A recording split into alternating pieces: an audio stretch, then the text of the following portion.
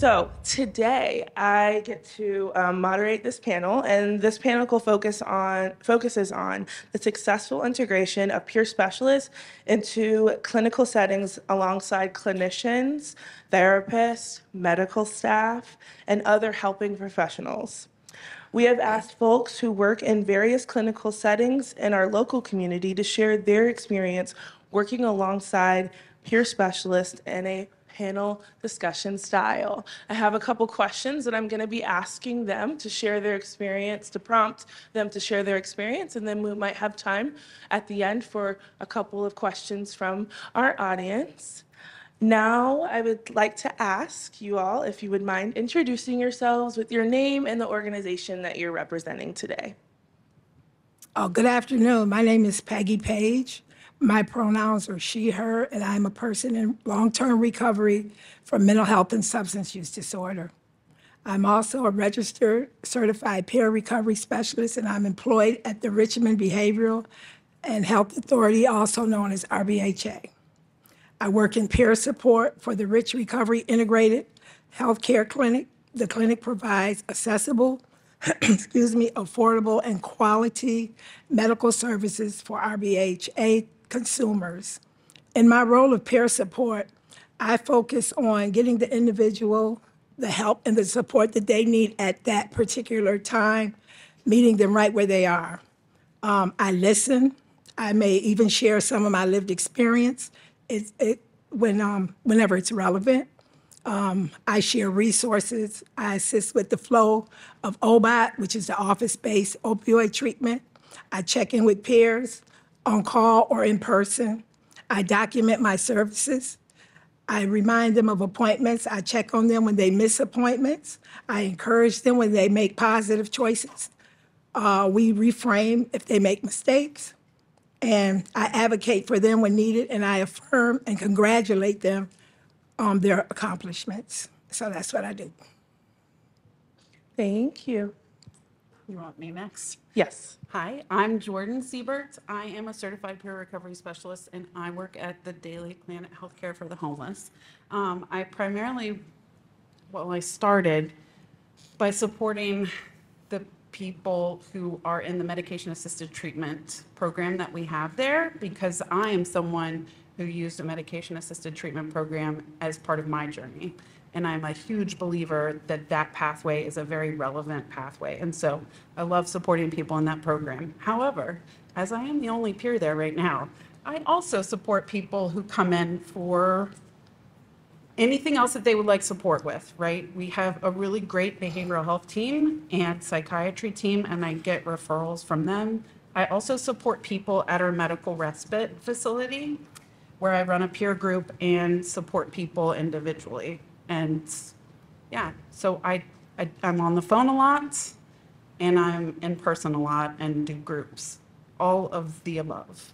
But I love working with the team that I work with, and I love supporting the people I support, because we are the same, right? We are walking in that same space. I was a patient at the Daily Planet before I was honored enough to get a job there. So I'm kind of partial, so I love it there. Yeah, thank you guys for having me. Panelists, really quick, if you would mind speaking into the mic a little bit Oh, more. am I just so not we doing can hear that? you. I'm so sorry. It's okay. It's all Is good. there anything I should repeat? I think. Oh, you're that okay. is different. Sorry, guys. Yes. Okay. Yeah. Thank you. That's good. Go ahead, Jenny. Hi, I'm Jennifer Sears-Cockram. I go by Jenny, and I am a clinical supervisor at Chesterfield County Mental Health Support Services. I oversee a multidisciplinary team of substance use specialists that includes peer specialists, case managers, therapists, counselors, social workers. We also have nurses and a prescriber for our OBOT program. Thank you for having me today. Thank you. All right. So my first question is for our peers. What do you enjoy about working in a clinical environment, and how have you seen your work impact the people that you serve? I can go. What I enjoy about working in a clinical environment that I am in is the professionalism and the teamwork. We have an awesome team that is positioned to treat the whole person. I see my work impact the individuals that I serve when they begin to focus on the hope. The hope, the hope shifts their attention to the wellness and their strengths and their abilities. So I also see the motivation when they share their accomplishments with employment and housing or addressing their overall healthcare issues, asking for help and support of their choice. And I see hope and growth, and I see them thrive. Thank you. Okay, thank you. Okay, it's my turn. Can you hear me? Just checking. Thanks. I enjoy working in a clinical environment because I like working in a well-rounded team to support a person's goal for change or to support their desire to learn more about possible changes that they can make. Often when people come to me, they're not completely sure that they want these changes. I'm sure that I'm not alone in this experience in this room. Working with clinicians and psychiatric and medical providers means that we can support that whole person. When someone gets referred to me, often they will communicate that they are relieved to have someone who knows what I am going through. And while everyone who does this work is extremely aware that people go into the helping professions for all different reasons, a lot of people have lived experience on clinical teams, not just the certified peers, but because this is my role to use my experience, they get to connect with someone on that level, peer to peer. The connection that is formed between peers can be powerful. Now, I get that I'm stating the obvious here in a room full of peers and providers. This is in addition to a whole team supporting a person is incredible. I have seen my impact when working with people in our agency, sometimes for years, and sometimes I've worked with someone for one day and seen an impact. For someone who is feeling alone, scared, and a lot of times unable or unwilling to communicate that fear, and hopeless, talking to someone else who has been in their shoes, who may know some of the struggle that they're coping with right now, and seeing that people can make changes, that is powerful. I'm someone who likes to see action rather than have someone tell me something. People can say all day long, "You helped me," but I have seen people make changes after I've supported them. Seeing someone go to their first 12-step meeting or their first 12-step meeting in a long time and connecting with others, seeing someone advocate for their needs at their job after we worked out how they can best do this so they can put their mental health treatment or their SUD recovery first in their life, that's powerful.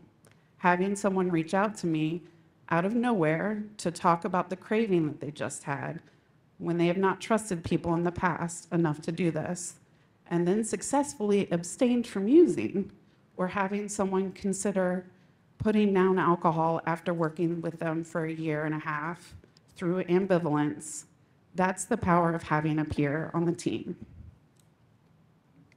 Thank you. Jenny, how has having peers involved in your services benefited your clients? Oh my goodness, this is my favorite question. I call it peer magic. And what I like to tell people on my team and in other clinical environments is that the peer fills a gap in a clinical setting. They fill that gap between the educated professional who sits behind the desk and the client who comes in looking for help.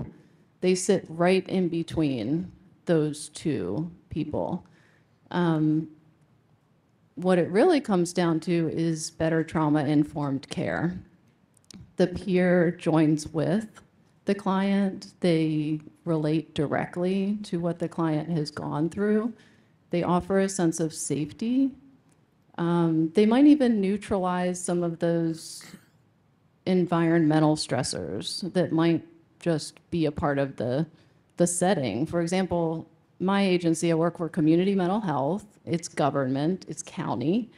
My building literally sits right behind the county courthouse, right across the street from CPS. right next to the police station. You see where I'm going with this? Like, and our primary population that we work with are substance use clients who, oh, did I mention the jails right down the street too? Like, I mean, these are clients who have been in and out of the system. They may have lost their children to the system. They've been in and out of jail. They're not getting any warm and fuzzies when they walk into our building. But when the peer is there, that peer is able to, hopefully from day one, meet them in the lobby, introduce themselves, share their lived experience as a person who has also gone through the system, understands what that feels like, has come out the other side thriving, and has now been employed by that system to help the client move through it. And that, it's invaluable, absolutely invaluable. One other thing that I've noticed is, in a little more indirect way, is that when you put a peer in a meeting that's full of clinical providers, doctors, nurses, social workers, and you have them tell their story and share why they do what they do, something happens. It kind of sends ripples across the whole, all the disciplines. And those ripples might look like more awareness of the use of stigmatizing language in meetings, more awareness of negative talk and judgmental talk in meetings,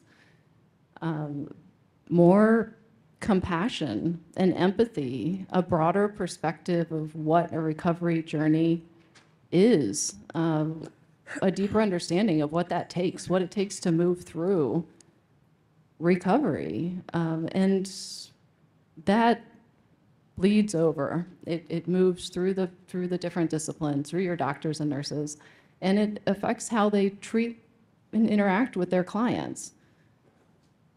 It's really pretty cool. And one more thought, resources. Omri taught me this. Like, it's one thing to know what your community sports are. It's another thing to have a person on your team, that peer, who says, I am going to that meeting. I know people that go to that meeting. I used that treatment program as a part of my recovery pathway. I know the people there. I actually went to RBHA and graduated, and that made a difference in my life. So again, the peers are special in that way and really invaluable. Thank you. Okay, peers, what challenges have you experienced as a peer working in a clinical setting? Well, some of the challenges that I Can you, yep, there you go. some of the challenges that I have experienced working in a clinical setting is the resistance of some peers who may be seen as uncooperative. So with that, I meet them where they are. I share resources and opportunities to those individuals as well. Sometimes they may take it or they may not. I look at it as a seed being planted because recovery is possible for everyone. Other challenge in clinical setting for me has been the lack of knowledge of what peer services consist of. Someone may ask me, what exactly do you do? And I usually answer with, I help individuals navigate through some of their challenges, even though peer services is a whole lot more. Okay, Thank you. thank you. Nice, short and sweet. I like that. It's smart. There are many challenges when working as a peer on a team of clinical staff and medical providers. I came to this job right after my training to become a peer.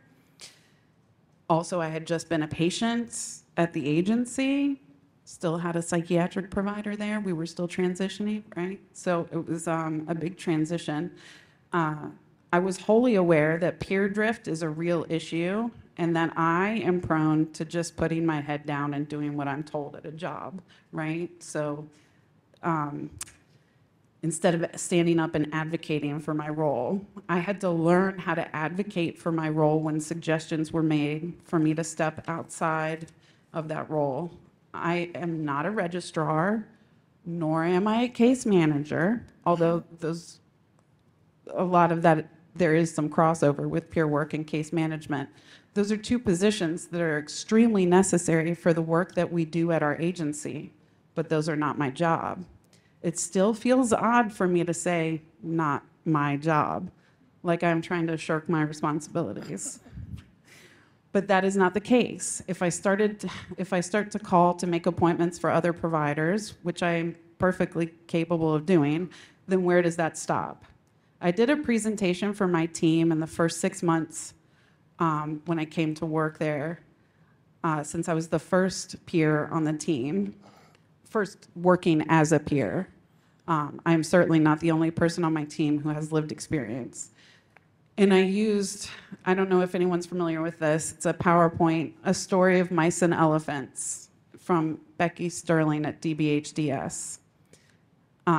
That is available online and it is fantastic. I think that is still my favorite analogy for I am in, but not of the system.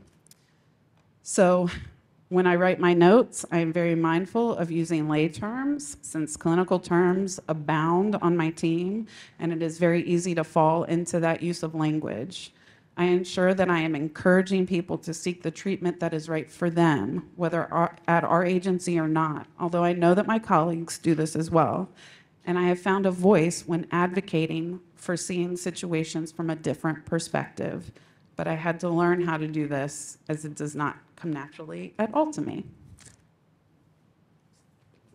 Thank you. Jenny, what challenges have you experienced incorporating peers into your team's services? I'm going to steal Jordan's word, advocating. Advocating is difficult on a clinical team. I completely agree. A lot of people don't understand what peers do. And I think in part that's because there's a whole wide range of what peers do out there. And not a whole lot of them are in clinical settings and truly doing the peer work. So a challenge to me was actually giving them a voice, making time for them to have a voice in the meetings, a voice that people would hear and respect. It's challenging, but it's doable.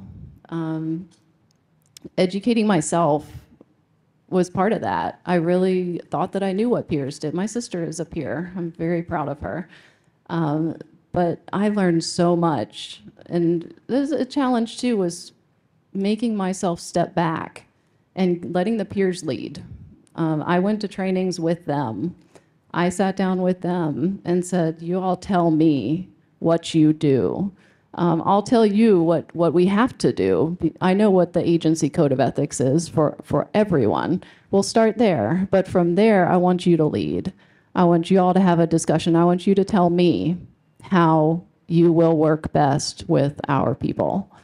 It was challenging, but we defined that role, and we went through boundaries, every little boundary situation you could think of, social media, friends before clients came into treatment, like all of the little things. And the feedback was amazing from the clinical providers and from the peers. I think they felt a lot more confident after those discussions and what their role was, and a lot more impactful too. Thank you. Okay, peers, what bias and stigmas have you had to confront or change through your role in a clinical setting? I can go. First of all, I want to say, you were saying graduation from RBHA, but my treatment started at RBHA in 2017.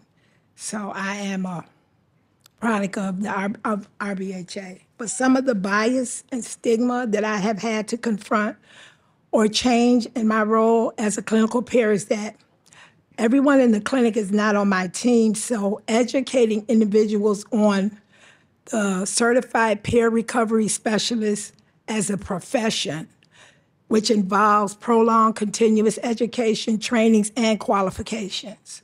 So I have to educate some individuals that we are professionals as well.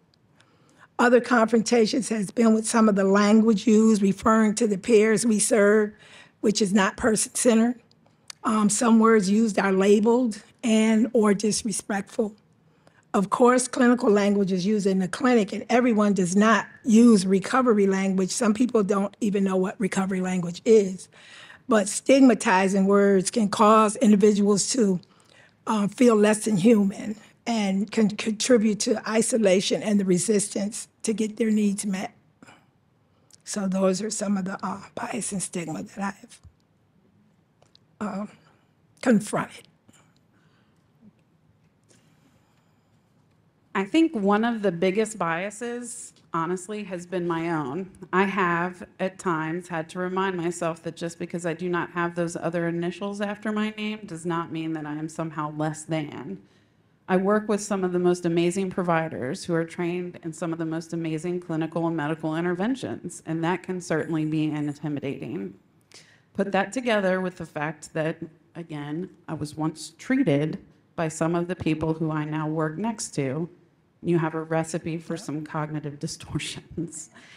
I have certainly had to cope with some providers thinking that I speak for all people with the disease of addiction or mental health diagnoses, because that is certainly not the case. That has not happened often at all. I work with a team who is extremely trauma-informed, patient, and understanding. That particular issue was with a member of medical staff, but when I communicated that I was uncomfortable being that spokesperson, I was heard. I am lucky. I have not had anyone question my ability to support others or to be a part of our team. My recovery or history has never come into question. I do know peers who have struggled with that stigma, and I'm very, very lucky to not have that issue within our team. Thank you. Jenny, what bias and stigma have you had to confront or change through your work with peers? Honestly, I think that bias and stigma exists in every clinical setting, whether people want to admit it or not. But in a county government setting, I have my own biases, but we're really good at lagging behind. We're really good at not breaking the mold. We're kind of good at that. And so stigmas run rampant. And we kind of, sometimes we create them ourselves. To be perfectly vulnerable, I'm a licensed professional counselor by trade. I have a master's degree. I work with a team of people that are highly educated. And Jordan is not you. They treat people differently. We are educated to believe that our education makes us smart, and our schooling makes us better.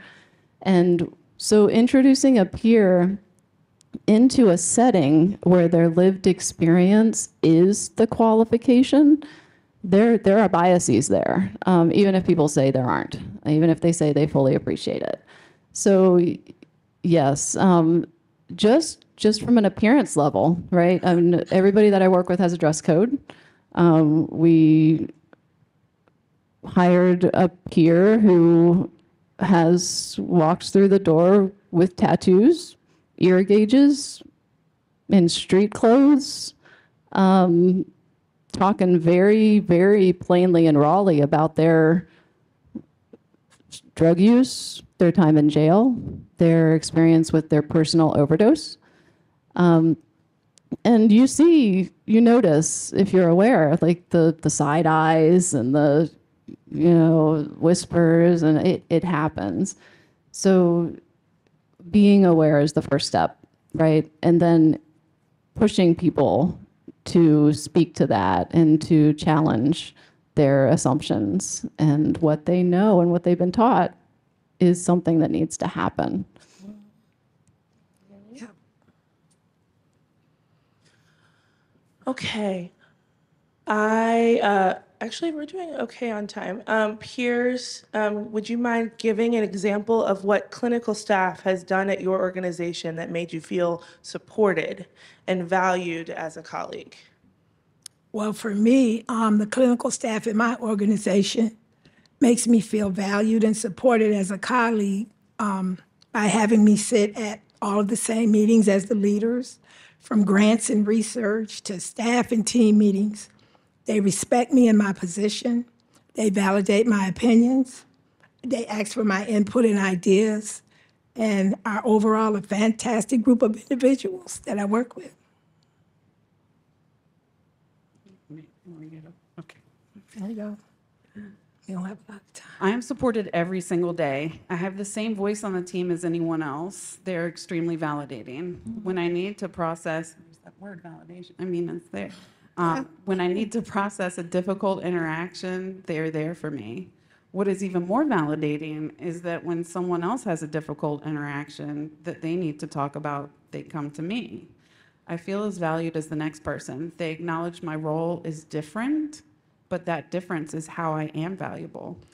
Leadership at our agency has allowed me to create programs or to give things a try. The attitude has always been, try it, and if it doesn't work, then try something else. Yep. I have been able to institute a peer group at our medical respite facility where I can support people who are struggling with medical issues on top of their homelessness and often substance use and mental health diagnoses. I've also been able to try writing a newsletter so that other clients in the agency can be informed even if I am not supporting them directly. I was recently in an accident, and since I rely on public transportation, they created a sign-up sheet for people to give me a ride to work and home again when I am coming into the office. The other days I get to work from home. What? Again, I am extremely lucky. They would have and have done things like this for anyone on the team. We support one another. Yep. Thank you. And this last question is for all of you. What advice would you give to a program that was about to add or expand peer services within their practice? Jenny? Sure. Well, from a clinical standpoint, I would reiterate some of the things that I already said, honestly. Like, join with your peers.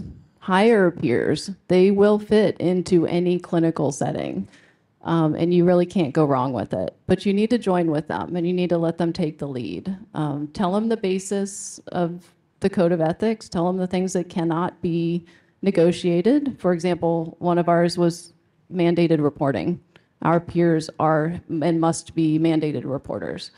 But past that, how can you grow it? And let them just follow their lead. Oh, I have other stuff here. Keep an open mind. Be willing to think outside of the box.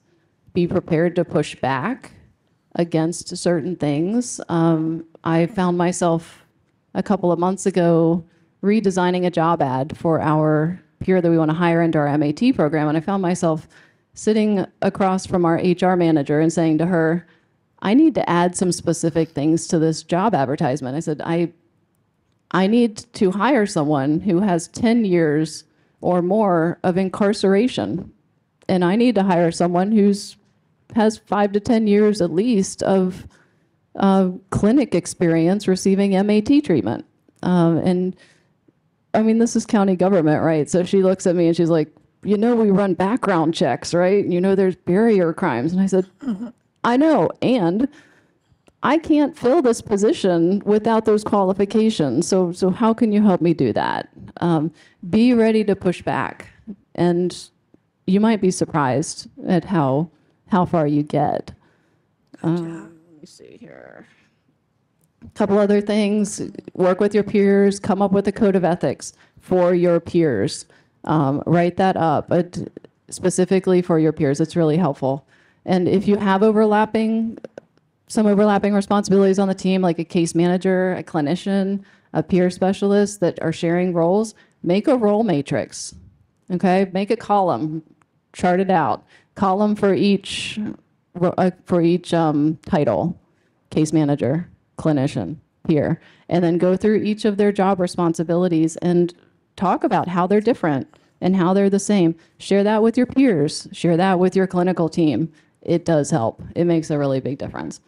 But mostly just hire them. Bring them on. Do it. You definitely will not regret it. Oh, one more thing too. Excited about this. You want to hire peers. I would also suggest that you hire peers that have equivalent experience, lived experience to the clients that they're going to be serving. It might sound like a given, but you want to be really careful with that. The magic of it, the peer magic, really lies in that parallel between the lived experience of your peer and the lived experience of the clients that they're serving. So as much as they can relate to each other there, you're going to see that output on the other side. So, okay. My advice that I would give to a program would be for a certified peer recovery specialist to have a considerable amount of abstinence. They should be active in their own and engaged in their own recovery community with support. Experience in peer services, meaning continued education on a regular basis. The program should listen to their needs for assistance from your program to help you and their peers. Be open-minded, give room and respect to grow within your program. Give them room and respect to grow within the program. That's about it. One of my first recommendations is to not put parameters on the hire, such as must have bachelor's degree, right? Like that is certainly preferred, and I get it. I totally understand that. But as someone who does not have a bachelor's degree, it is absolutely possible for a certified peer without a bachelor's degree to integrate onto a clinical team, right? Like, so that is possible. All of that other stuff, right? Like writing notes and professionalism and how to compose oneself, can all be taught and learned by people who are in recovery, because we're super resilient people. Come on, right? So let's see. My next piece of advice is to treat that person like any other member of the team, while keeping in mind that they are not of the system, right? Like that's a big thing. To me, that means that while I work on a clinical team, I am not a clinician. Be prepared to have someone new and different on the team and embrace those differences. Be open to suggestions from that person. I really love the suggestion that the person who is, like, I am still an MAT. Like, that is a part of my recovery plan, right? I've been in recovery now for 7 and a half years. Like, it is still something that I do, right? Like, that supports my continued stability in recovery, just like I take psychiatric medications for my depression and my anxiety, right? It is a tool that is used. And so it is really helpful that I have that experience when supporting people in an MAT program, right? Someone this morning in group said, you don't know how hard it is. And I said, really? Really, dude? Seriously? And I got to break that down. I also really love working at the Daily Planet because we support the homeless population, right? And while homeless has a very broad definition, right? We use HRSA's definition, which is people who are doubling up or living in hotels or in a rooming house or in a recovery house or in transitional, like it's very broad, right? I have that experience as I have been homeless on and off for most of my adult life. So that is something that is extremely helpful to be able to relate to the people who I am supporting. I've been homeless in recovery, I never thought that was possible, but I am now able to use those things that I've gone through, right, and support the people who come in to see me. So yeah, those are my suggestions. Thank you all so much. And I just wanted to take just a couple seconds to just add, not to get emotional. Jenny Cockram is somebody that I actually used to work with at the Chesterfield CSB as a certified peer recovery specialist on her team. Everything that she has said today is stuff that she's taken action on.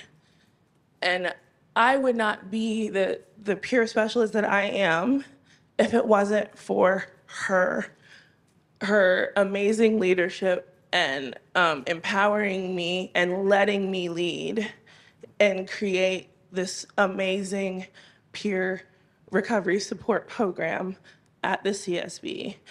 And so I really hope that that seeing this today and hearing all of their experience can be an example of peers being used in the correct way within the clinical system, and that it can work. And like,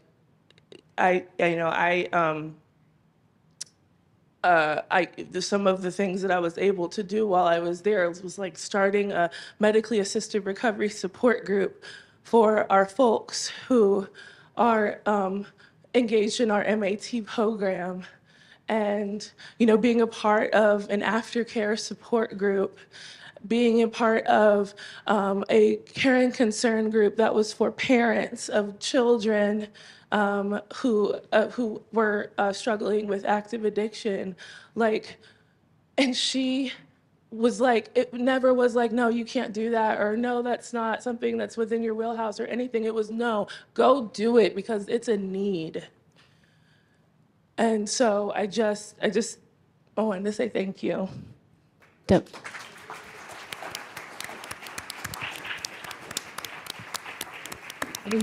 Y'all, it's all her. Like, I mean, seriously, this was Omri that brought the strengths to the team. They just tell me what to do, and I help with it. I'm just the assister. So you're a good listener. That's what I'm hearing. Well, I am a therapist, so